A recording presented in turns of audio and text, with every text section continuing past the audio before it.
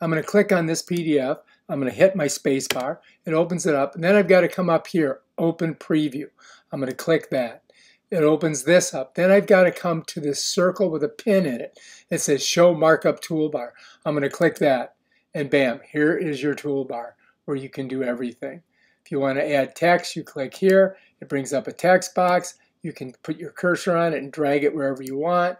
You click on it, turn it blue, and you can put whatever you want to put in there.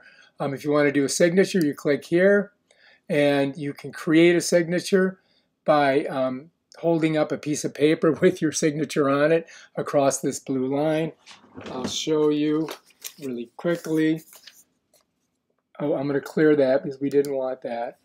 I'll put that right there. There it is.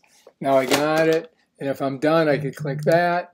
And then there's the signature. If I want to add it, I would click on it. It would show up in the middle of the field, and then you can put it wherever you want to put it. You follow me? But that's how you do it. If you like this video, subscribe to my channel. Check out my other awesome videos. Peace out!